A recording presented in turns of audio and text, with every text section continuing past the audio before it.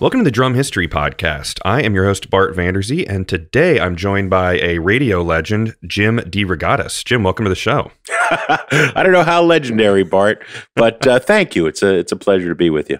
Absolutely. So you are a music journalist, critic, and professor, but all of that fun stuff aside, we're here to talk about something even more fun. Drums. Drums. I know. I never get to talk about drums. I know. This is. You're in the right place. You're in a safe space here. Yeah. Well, I always say, the oldest joke in the book and the hoariest. I am not a musician. I'm just a drummer. Yeah. I actually got to. We were once. My radio partner and I, Greg Cott, were on the Conan O'Brien show. Wow. And I actually got to, they all the pre-production, you get interviewed 2 or 3 times, right? And all the producers say, we hear you're a musician. And every time I say, I'm not a musician, I'm a drummer, right? And they laugh hysterically. And then they say, don't say that on the air, right?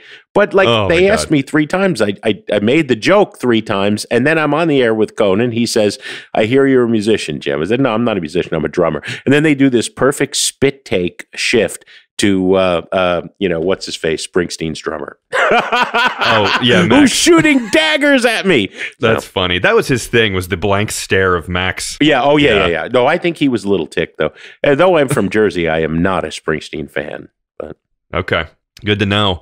Well, I should mention too that your show that's been on for so long is Sound Opinions. That people are probably very very aware of as listening to this, but So on that note, we are here talking about acrylic drums and the history of acrylic drums, which is super fascinating. I've had many people request this one over the last couple years, but the credit for this connection and our interview goes to Mr. Mark Fullerton, who actually connected us, found your article, I believe from 2002 with Modern Drummer. Yeah, I'd written a piece for Modern Drummer, on the history of acrylic drums. And a resurgence at that point. It was only a year or 2 into the 2000s that the manufacturers began making them again. Well, that's interesting. I'm sure we'll end up there in our conversation. But all right, Jim. So why don't we jump right in here, and you can tell us about how these very unique drums came to be.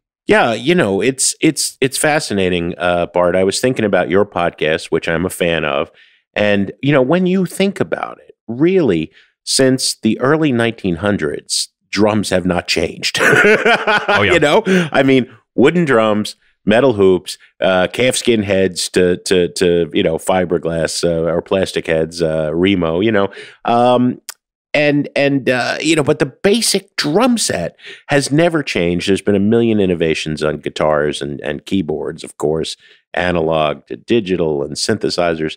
But drums are drums. And, as I look back at this article now, which is 20 years old, really the biggest innovation, not only cosmetically, because acrylic drums look cool, but sonically, I think, has been the acrylic drum. So, when I used to write for Modern Drummer just for fun. I mean, they paid so much less than all the other places I wrote. But as a drummer, it was fun to interview drummers and talk about, chain driven or spring, what kind of bass drum pedal and 5A nylon tip or hickory, right? Just geek out with other drummers. And so I probably did a dozen interviews for this piece. And as I said, I wasn't getting paid that much. It was just a labor of love. I had bought a used Vistalite amber set, the Bonham color. And, Bonham looms so large over Vistalite and Ludwig. I didn't have those sizes, didn't have the 26-inch bass drum, kept with my Marky Ramone, Ringo Starr, Charlie Watts sizes, but it was a thrill to have an amber Vistalite. And then that got me curious about the history of acrylic drums. And acrylic, I mean, we could use the word plastic. Acrylic's a fancy word for plastic. Plexiglass is a name brand. So is fiberglass. But basically, we're talking about drums that were made of giant sheets of plastic, heated, shaped to form, and fastened together with an industrial adhesive. That started with Bill Zickos. Apparently 1959, he had the idea to begin playing with making drums of something besides wood. And that's revolutionary because there have not been, what else do you make drums out of? We'll talk about it. But Bill Zickos had this idea, but it took him a decade. He wasn't selling his kits until the late 60s. Famously, Ron Bushy of Iron Butterfly, 1969, shows up with a Zickos clear plastic acrylic set. It took him a long time to perfect it. So we didn't start to see them until the 60s, and then they explode in the 70s. Yeah, well. Not literally.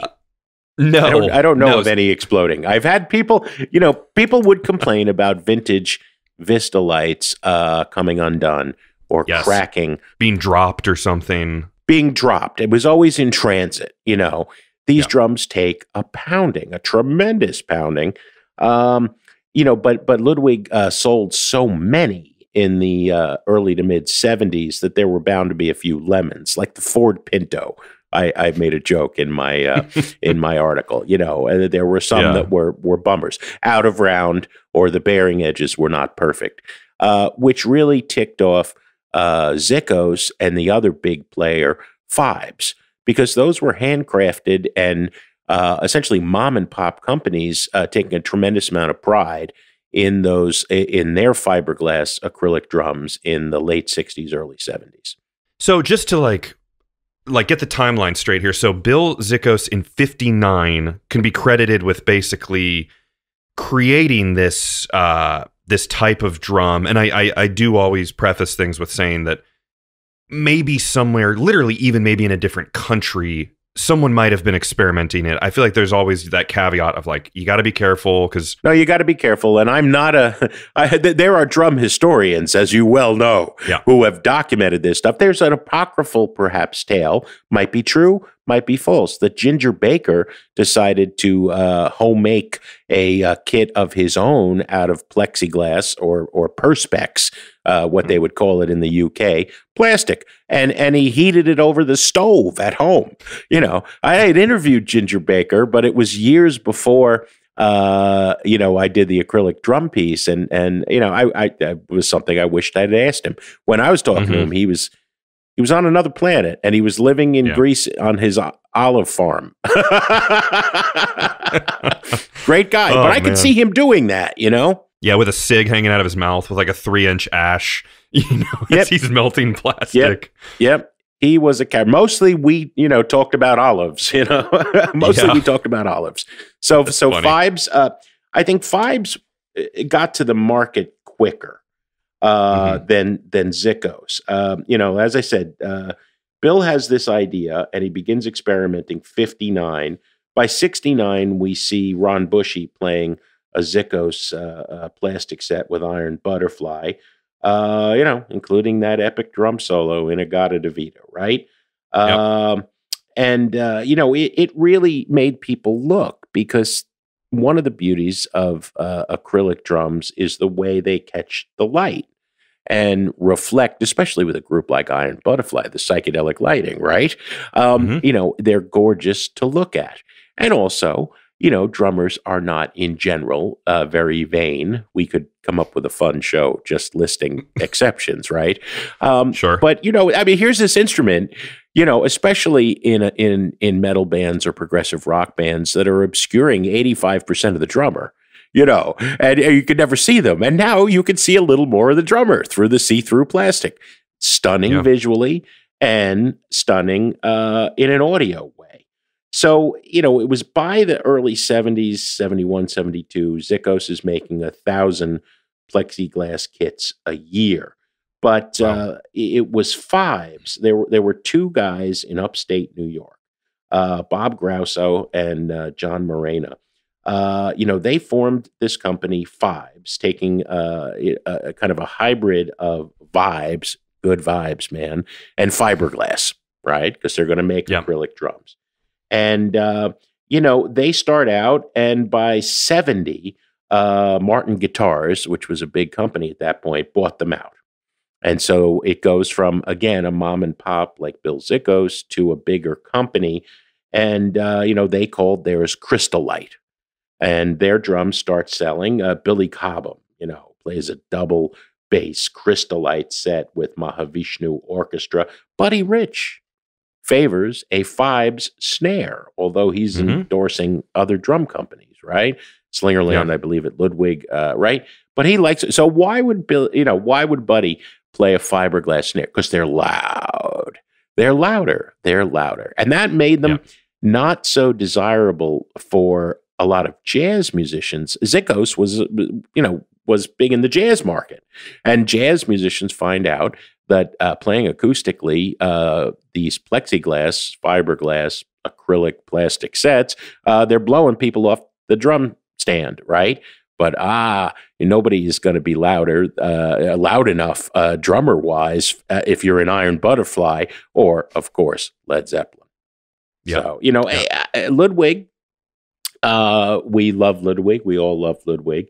But they are a big corporation, right? Mm-hmm. So they see Zickos and Fibes making money. And they don't want to be left out.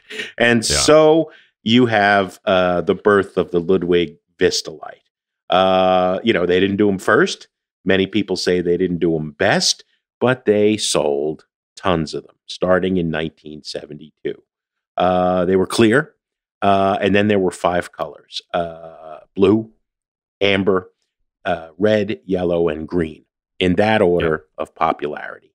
And the drum manufacturers always keep wanting to sell drums. So over the first lifespan of Ludwig Vistalite, they keep offering other innovations. 75, you get the rainbow Vistalites. You could choose. You could custom order up to 3 colors alternating in one of 6 striped patterns. And 78, they add Christmas lights, Tivoli lights, right? The Tivoli set came with a transformer, built-in lights. I've never found anyone who owned a set of those. I would now with LEDs, you can get 150,000 hours of lifespan out of a tiny LED. But those Christmas lights, I mean, how many times? Sometimes you take them out of the box and a day later they're burning out. I don't know how reliable those Tivoli sets were.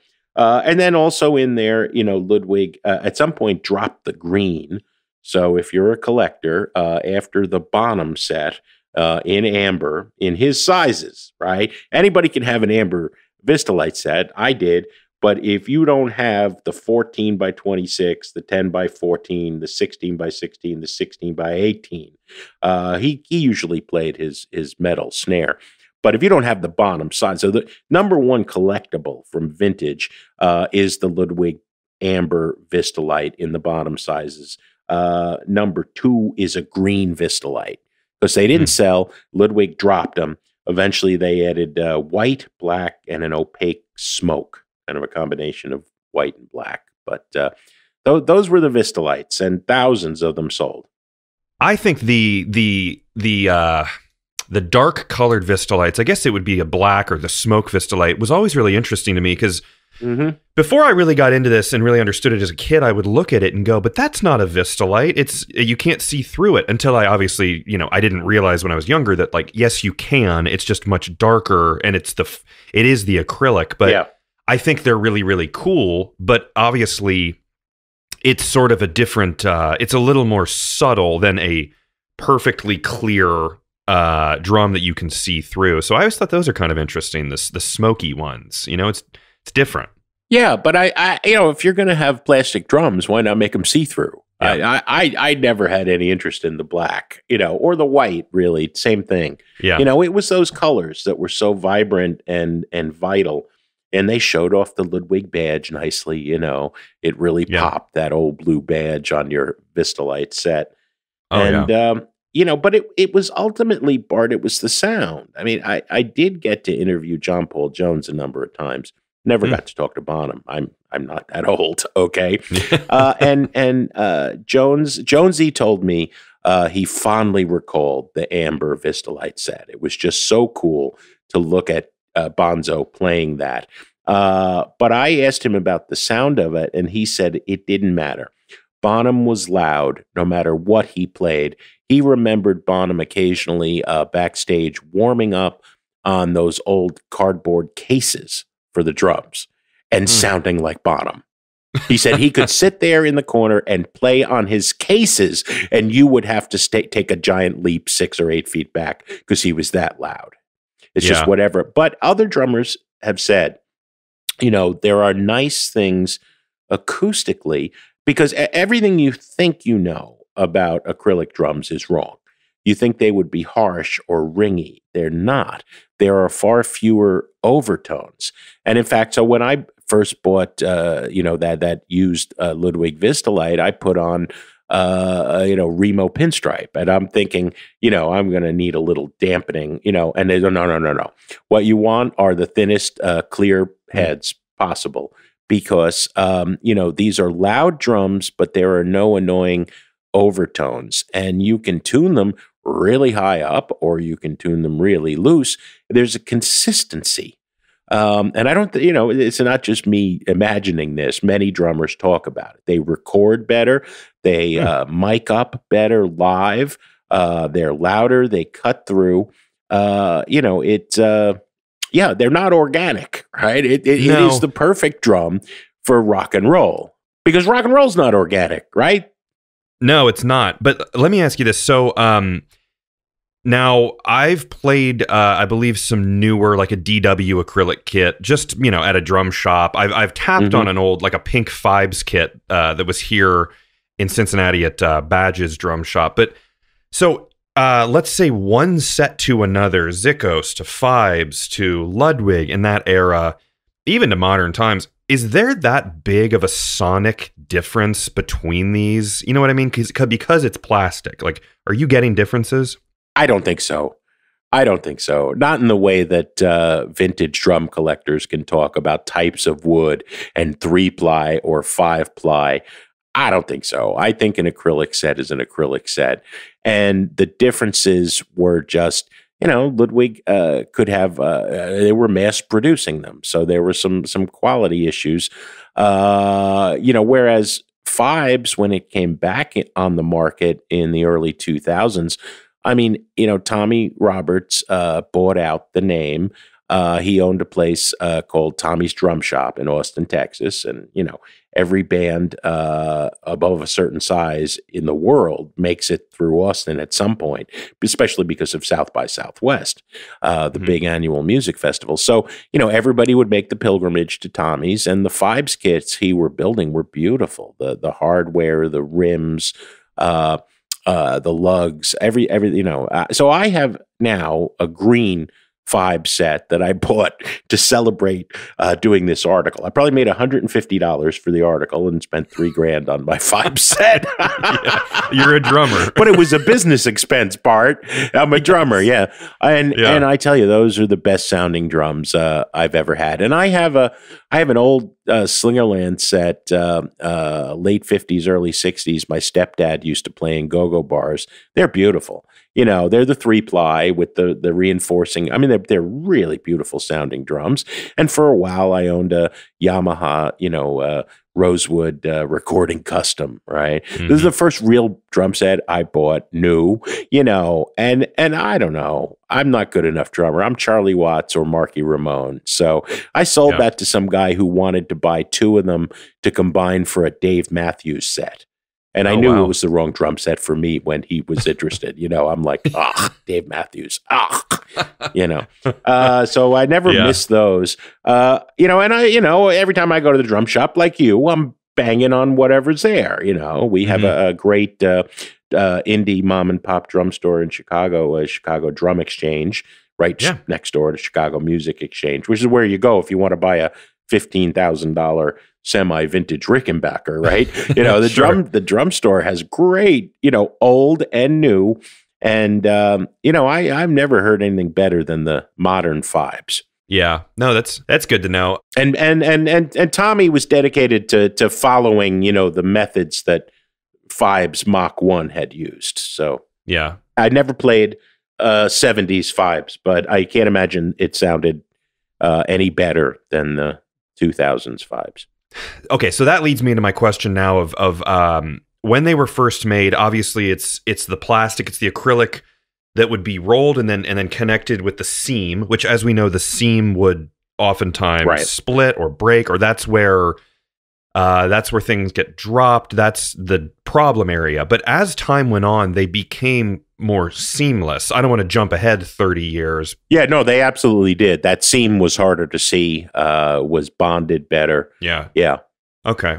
You're absolutely right. So technology advanced. And I was thinking about this earlier. I know that someone out there is thinking the same thing about the everyone out there who's seen, the Bones Brigade stuff, or I should say the Dogtown and Z-Boys kind of thing, where they had the skateboard wheels that became the rubber as opposed to the hard plastic. It seems like it's this era of plastics just getting better, made a lot of things in the world easier. And I loved in your article about how you had the quote from The Graduate. Yeah. Plastics is the future. Yes. Which he doesn't follow that advice, but it was good advice. A little ancillary note here that I didn't get into because the Modern Drummer only had so much space. But I was talking about how acrylic drumming, drums, really were the biggest innovation we've seen in 120 years of drums, right? There also was this brief period, late 60s, mid 70s, where we had the North and staccato drums. Yep. Do you know those? Oh, yeah. I've had Roger North on the show, and he referred to staccato as big underpants because they have the they were out. They were ugly. They looked like big pants drums, whereas North looked more like horns. And again, you have the big companies copying it, right? If you recall, because I used to treat the Ludwig and Slingerland and Tama catalogs in the 70s and 80s when I was in high school as like other kids treasured their Penthouse magazines, right?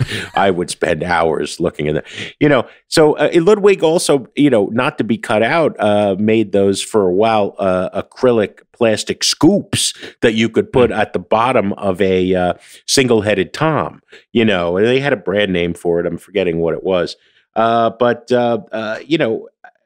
Sound projector. Ludwig put the sound projector, right? Because not only do you have to carry your drums, now you got to carry these things, and they broke apparently pretty easily. I've heard, I've recorded a couple of albums for my punk bands, and when I lived in Jersey for a sort of art rock band called Speed the Plow, and I've had recording engineers tell me how refreshing it is to mic up a fiberglass plastic set, just because there's none of those weird ringing. No moon gel. You don't need it, and yet they're loud as hell. No overtones, no weird harmonics. They just are very easy to tune, and then they're ferocious. Yeah, I have the studio where I'm an engineer. We have a Pearl wood fiberglass kit that has been there forever, and I have recorded so many songs, little demos, whatever, just on that fiberglass kit, and it's just it's easy. You set it up, it sounds good all the time. Put new heads on it, tune it up. Yeah, and it's got something special to it. They're pretty heavy. Those the Pearl ones I'm referring to are heavy drums. Yeah. Well, I'll tell you what was even heavier.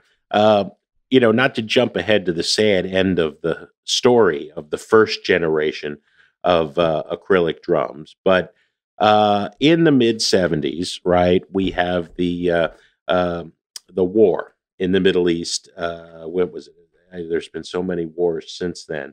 And it leads to the Arab oil embargo.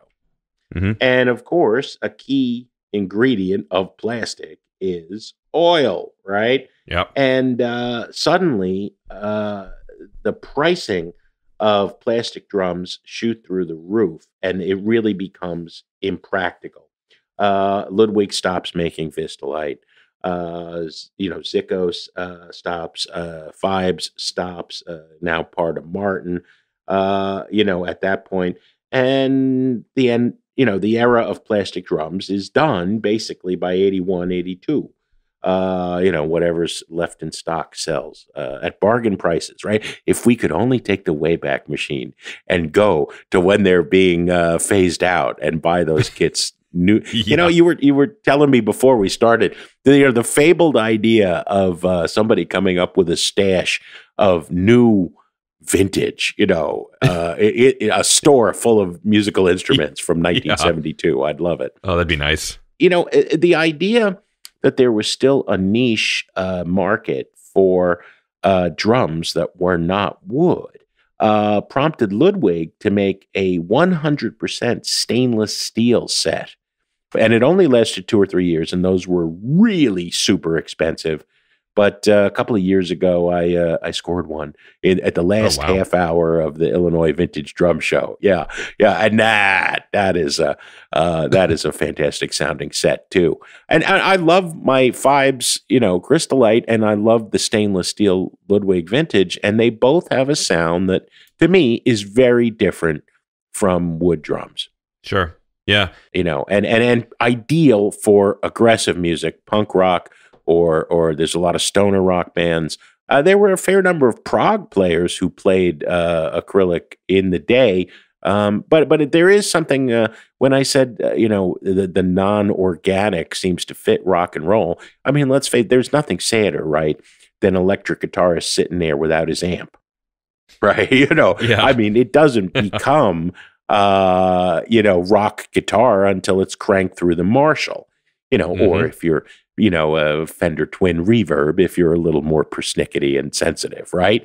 But it's an electric music. It's a non-organic music. And I think to get philosophical, this is the rock critic in me, brother. There's something about the acrylic drums that fit rock and roll. Absolutely. And you see a lot of people who mix and match and take an acrylic bass drum, and it even leads to like Orange County drums and percussion, OCDP, where like you'd see the jelly bean kits where they're multiple different colors. I mean, that was like the Blink-182, that kind of no doubt look for these drummers was to have the jelly bean kit with the multiple colors. Yeah. It definitely fits. They have different generations and eras, which you've definitely referred to. So. Yeah, it's a way to stand out. It's a way to stand out on stage. Exactly. And but also, sonically and visually. Yeah. Okay, so it ended. Obviously, there's the oil embargo, which I find fascinating. Obviously, it's reminiscent to other times, World War II, when there was the metal rationing. People couldn't use metal. Boom. Yeah. Goes to wooden hardware.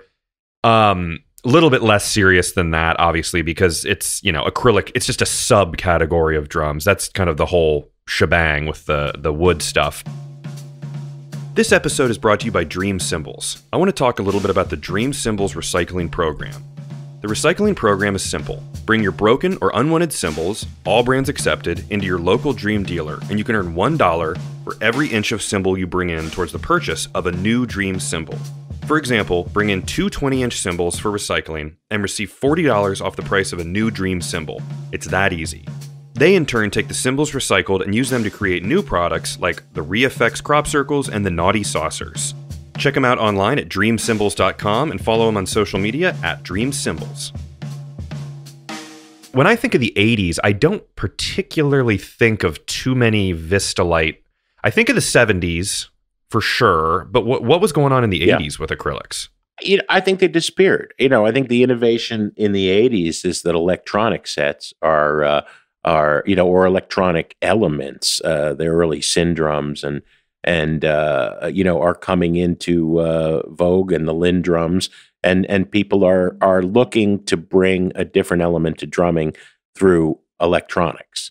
And so I think that eclipses acrylics. You would think one of those manufacturers would have continued through the 80s, but there really are no new plastic drums coming on the market, until people begin looking back. And, I'm sure that old school kind of conservative drummers, were laughing at the idea of acrylic drums in the 70s, right? But, they would have laughed even harder, and people would have laughed at them to think that by the late 90s, mid 90s, people were lusting after vintage acrylic. If they were considered fake drums to begin with, right? Now they're there's for a generation the fabled Radio King, or snare, or the vintage Black Beauty, right? And now you have people lusting after the amber Vistalite 1972 kit, I love that. I love that. Yeah. I love seeing them. I would love to get a set. I feel like I see you said it was the most popular, I think, under Vistalite. I see the blue Vistalites for sale the most, I'd say, on Craigslist and stuff like that. Those seem to be... Yeah, they were the biggest, most popular. And also, it wasn't just the hard rock drummers. Karen Carpenter played a blue Vistalite set.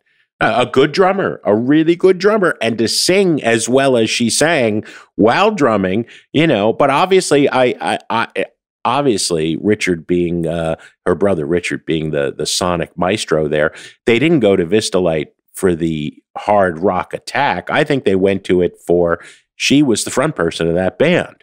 And how are we going to see her better? What's going to be more eye-catching? I think it was purely visual. There's nothing wrong with that. No. Why would it be? From the beginning, Louis Bellson was a showman. Buddy Rich was a showman. Drums were part of the show, and the biggest part. They took up a lot of real estate on stage. You look at those turn of the century, early 1900s kits where they have, cowbells and wacky gongs, and the drummer was always, if you're going to take up that much real estate, give me something to look at. Yeah. So, and I know that there were some other players. I know, and I can probably quickly Google it, but I know Slingerland made an acrylic kit at some point, and I think it was very rare. I can't remember the name. It's something you can kind of guess what these names are. They have something to do with being clear, light. They all have Crystalite, Vistalite. Yeah. No, and Tama was making them at the same point. I wonder though.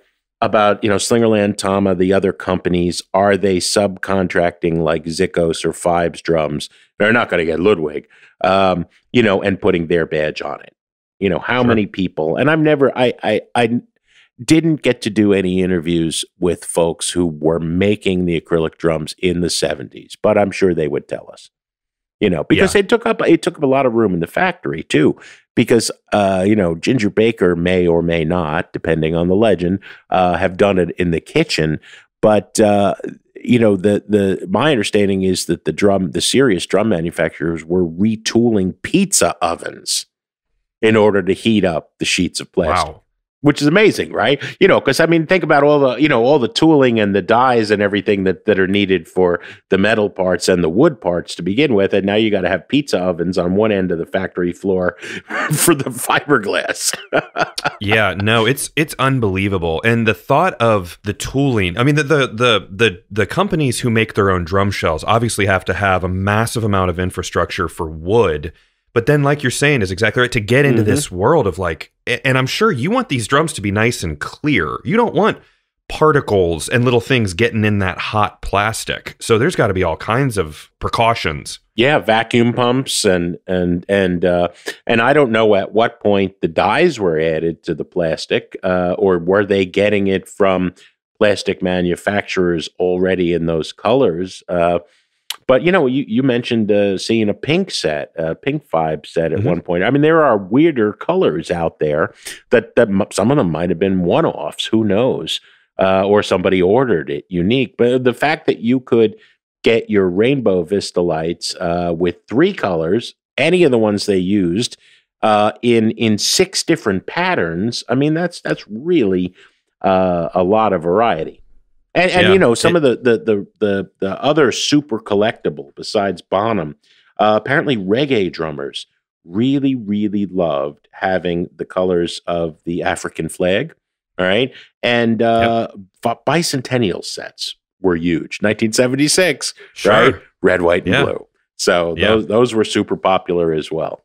Man, what's crazy to me is and I'm loving learning is I didn't know. I always see them like on Reverb or on eBay, the different like stripe kits, and I never knew that those were custom ordered, because I always see different ones, and I think to myself like, okay, who's standardizing these? Well, Ludwig, no doubt, made a bunch of them that weren't custom ordered just to have one in every drum shop, right? Of which there used to be so many more.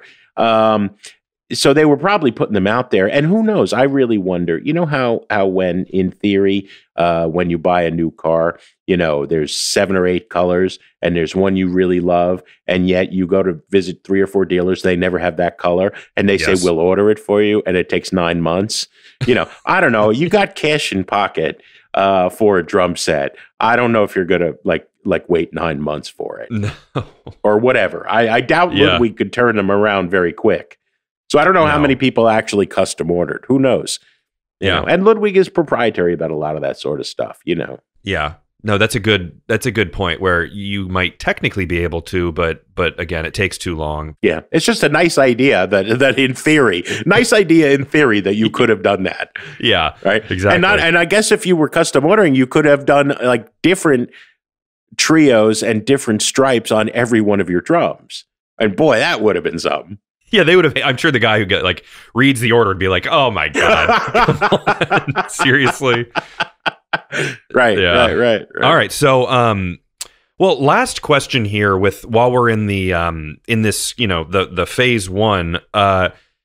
So Fibes made Crystalite. So then Vistalite is obviously just kind of let's just call it a ripoff on the Crystalite name, right? Yep. Okay. Yep. Just making sure. I mean, I do love Ludwig, but Ludwig was, they were a big company, right? And big companies don't appreciate little companies innovating. They're going to put their mark on it. Yeah, Vistalite's a really cool name. Oh, it's awesome. But it's kind of cooler than Crystalite. But no, I Fibes agree. Folks got there first. Yeah, I agree. And another note on Fibes too that's kind of cool. If everyone hasn't Googled it already, but Fibes has some they're not perfectly clear. They have almost like the showered window glass, like foggy glass that's like kind of opaque. That's not perfectly see-through, but it's got like a frosted look to it is the word I'm looking for. Which those are super cool. They are super cool. They it was always neat, as a music critic, as a music journalist. I made 25 years in a row going down to Austin, South by Southwest. It's a real shame that Tommy was not able to sustain the Fibes name because, so 550 bands would come from around the world to play over 5 days of showcases at South by Southwest, 6 or 8 bands a night, Bart.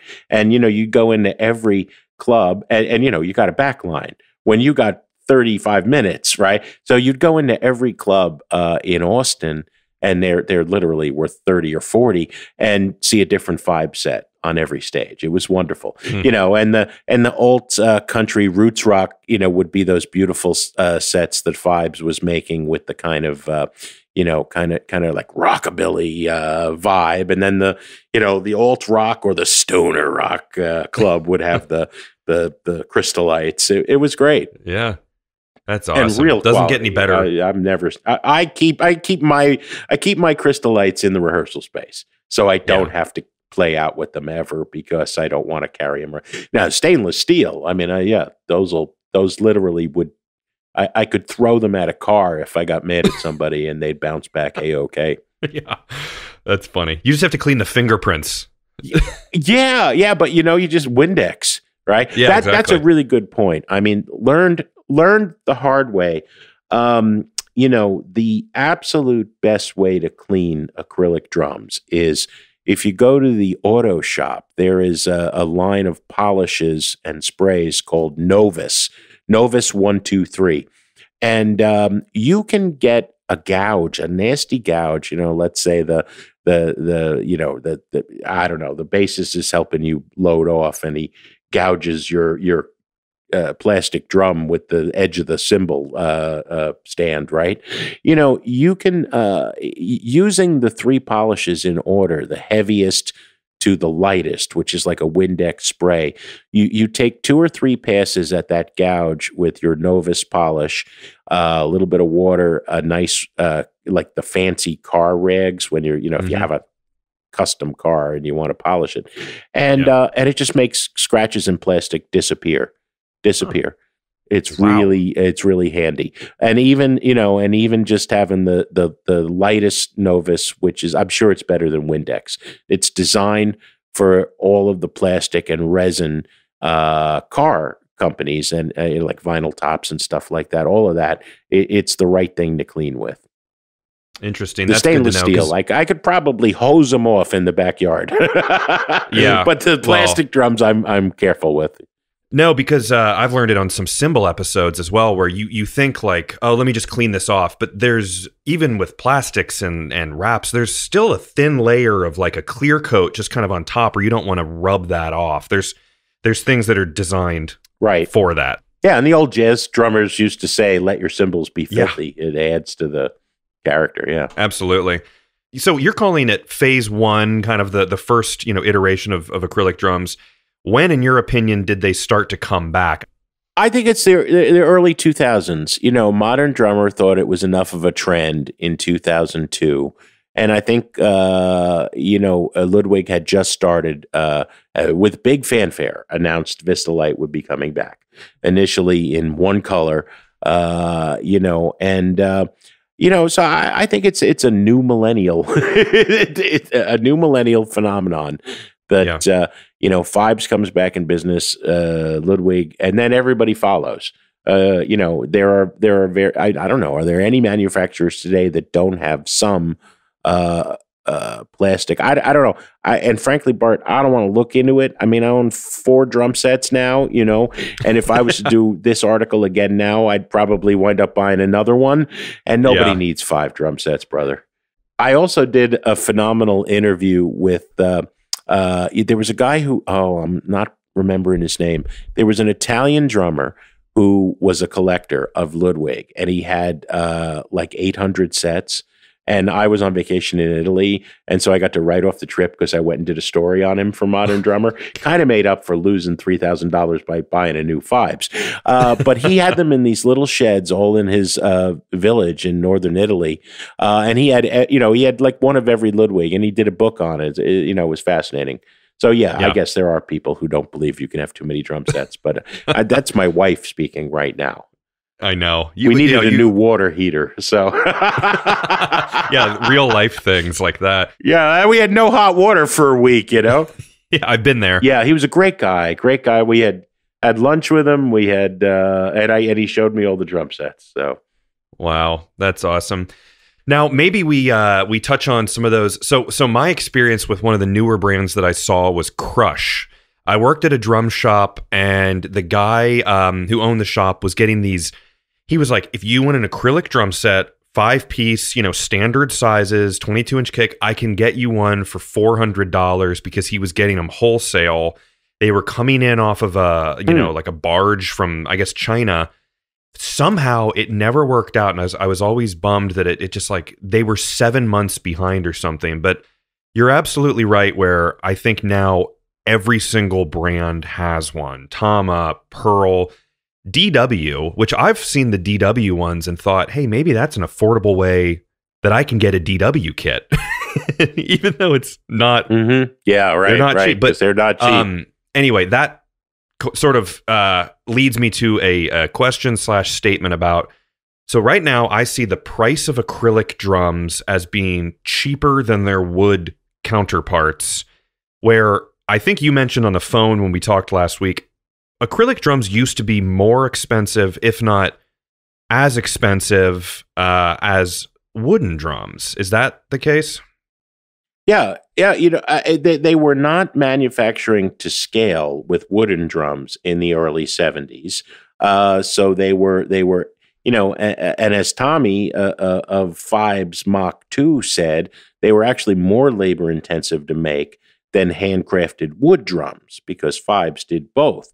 Right. So they're more labor intensive and they're new. So they're not making as many. So initially, plastic drums were more expensive than the top of the line Ludwig, Slingerlands, Rogers, kits in the early 70s. Then, so 1972, crude oil costs $3 a barrel. And then you have the Yom Kippur War. And by the end of 74, in the space of a year and a half, $12 a barrel. So now the main ingredient of plexiglass, fiberglass, that's in 74. And I don't think the heyday really ends until, if we want to say, 79. I think the year that Martin stops making Fibes Crystallite is probably the death knell of the first round. Ludwig follows shortly thereafter, within months, which tells you something. They were trying to keep a leg up on Fibes the whole time. And they're Ludwig, so of course they had one. So it's done by 79, basically done by 79. And I think it just took a couple of years from 74 and that price increase. But they were more expensive than ever when they stopped manufacturing in 79. And then they were pretty expensive again when they come back. And I really credit Fibes with bringing them back first, because they precede Ludwig again. They were not cheap. A standard 5-piece set was going to cost you about $3,000 in 2001, 2002. Yeah. But now I think that prices have come down. Again, though, I don't want to. I haven't gone shopping in a long time. I don't want to be tempted. No, what I've seen, though, is, like I said, the DW kit or kits like that. I think when I saw it, it was around, like, a 5-piece kit was like, and it's very easy to Google, but I think it was around $1,200 for an acrylic kit, which, I just think they're so cool. So it looks like, I'm just Googling here, $1,500, $1,600, which, again, is not cheap. Oh, that's fair. But, and I'm sure other brands are a little bit cheaper than, DW. And I do need to throw out there, because I always talk in some form about the Japanese brands. I know in the 70s that there was some copy stencil Japanese drums that were acrylic. Well, I'd love to see one of those Rob Cook books like he's done on Slingerland and Ludwig on acrylic drums. And they sure would be pretty to look at, But, we've lived long enough where they're now considered vintage and collectible. Yeah. Whereas before, there was really a period, I remember, in like the indie rock 80s, 86, 87, 88, your basic punk band, all they could afford was a beat up blue Vistalite set. And they looked like hell. They were scratched to hell. There had been so many of them dumped on the market, and then nobody wanted them. Yeah. And now I think people have, taken the Novus 1, 2, 3 polish and restored them, gotten the scratches out. One thing that we haven't, it probably hasn't been long enough, but when you talk about Radio King, snares or something from the 20s, right? Or those 3-ply maple reinforcement hoops, right? We know wood ages. Wood is organic, right? But I would bet you that a 1971 Crystallite or Vistalite sounds exactly like a 2022 Vistalite. Acrylic don't age. Yeah, exactly. But I do know that we talked about it before, about how before it was rolled and kind of joined with a seam, where I believe now what they're doing, and I don't know, you probably know better than me, but it's a long tube of acrylic that's factory, I guess there's just no seam, and then it's sliced, almost like a long, what's one of those donut or those cakes where they just cut it down like a tube, like a roll. Or Italian pasta, like my grandmother would make. Yes, ziti. Yes, exactly. Like ziti. But I wonder about that. I mean, because they're with different sizes of drums, I bet there's some sort of heat polymer join now, as opposed to, at some point, there's got to be a join, right? Plastic isn't manufactured in a tube shape. I know that on the old amber Vistalites, which I stupidly sold at one point, I got divorced. You could see the seams really, and Ludwig, the badges were to the front and the hardware was to the back. And so they were pretty well obscured. On the bass drum was on the bottom, but my Fibes, unless you're right on top of them, you can't see where that seam is. Mm-hmm. Yeah, that's good to know. I mean, boy, they are collectible. So, obviously if people are out there looking like Jim said, obviously Zickos, and I want to mention too that for the podcast, there's a Zickos episode that's going to be happening that's very specific. Obviously, Jim's done a great job of like talking about these brands, but with anything, you can go way deeper. So I know I'm going to do one specifically about Zickos and Fibes with Tommy that has been mentioned on this show to get even more nitty gritty details about those specific brands. But wow. Okay. So it sounds like we're kind of close to the end here that you know, we're in another generation of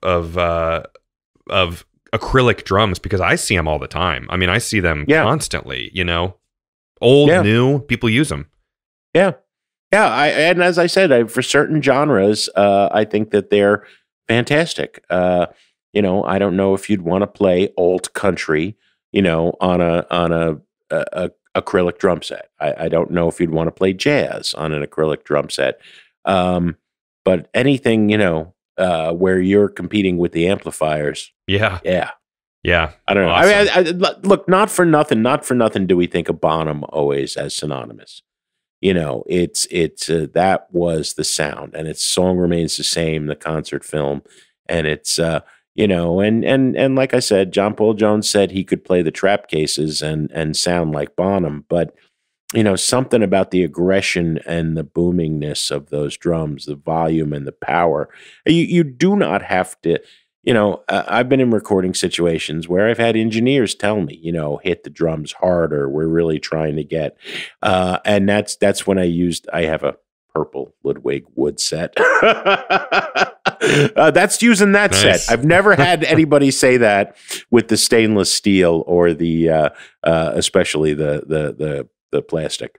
I don't have to hit harder, and I'm plenty loud. It's what it's all about. Yeah, exactly. And another thing that's there's the not to keep talking about DW, but there's the other. We're talking about different techniques to make drums. DW made that concrete snare, which was interesting. Which I know I've seen a few that, and the thing weighs a ton. It seems to sound really good. What I've heard on YouTube. I missed that one. Yeah, it's a concrete snare. Wow, that's kind of neat. That's a neat idea. Well, why shouldn't you know? I mean, it's we're such Luddites in some ways. I mean, really, we are the descendants of the first drummer was a Neanderthal banging on a hollowed out wooden log, no doubt. You know, but it is really striking when you see the innovations in, especially on the electronics ends of keyboards and guitars and basses, you know, so much innovation. And yet drums, you know, two kinds still to this day, maybe three if we count concrete. But how about a whole concrete set? Wow. Unless it's a permanent backline at a club, that would be fatal. Yeah. Yeah, you'd fall through the floor. And fellow acrylic drummers, do not skimp on the really quality carrying cases, because that is just what, you know, it's not dropping the drum even. It's that thing where the bass player knocks over the cymbal stand and the lug nut, you know, scratches your drum. You know, it can happen, but I've never had a problem with a bearing edge. That's interesting. Man. Okay, Jim. Well, yeah, this has just been awesome. And it's so cool that you've been able to, your article from 2002, that's what I love about all of this. And I think the podcast kind of falls in this category of it doesn't, like, history doesn't change. Your article is still very relevant. You know what I mean? The 1970s history isn't really changing that much. So it's all very true today. No. If anything, you know, we're just going to have the historian types dig deeper, you know, and have even more access than I had for one piece in modern drum, which is great.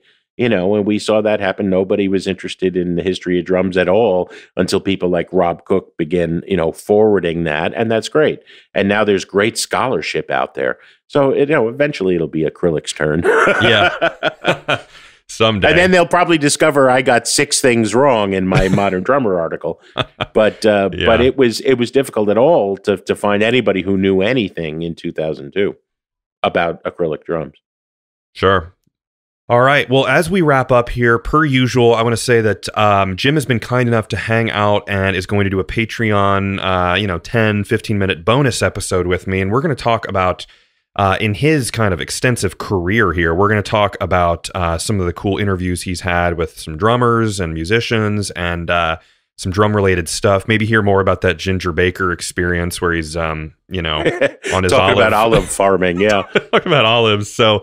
and of course, I want to give a shout out to Mr. Mark Fullerton, who has sent many emails that are great suggestions, and really appreciate him connecting me with Jim and finding that article. So Jim, where can people find you? Where's a good, if they want to find your podcast / radio show, tell us all about that. Yeah. soundopinions.org. You can podcast. We're on all the major platforms, Apple and Spotify. But our website, you can stream directly from there. Join the mail list. We're going to be taping our 800th weekly episode soon, and we're on in most public radio markets across the country. So. Jeez, that's awesome. I'm a huge NPR. Yeah, no, I know. Public radio is it never talks down to its listeners. It is a smart and vital part of being, plugged in. Yeah. Yeah. I've worked on, I recorded, or I should say I streamed from the studio a guest on 1A, obviously, which is a very popular NPR show, twice. It was a guy who was a proponent of teaching teachers how to use guns in the classroom to protect the teachers. So that was a hot button topic. So I just sat there and was like, I'm not going to get into this. Don't, don't betray any emotion right now. Yeah, exactly. All right. So then Jim and I are going to hop over and do the bonus episode. So if you guys want to hear more from Jim DeRogatis, then head to drumhistorypodcast.com and click the Patreon link, and a couple bucks a month, you can get a bonus episode every week and early episodes and all that stuff. So, Jim, thanks so much for being on here and sharing your knowledge and your love of acrylic drums. Oh, it's my pleasure. Absolutely. If you like this podcast, find me on social media at Drum History, and please share, rate, and leave a review. And let me know topics that you would like to learn about in the future. Until next time, keep on learning.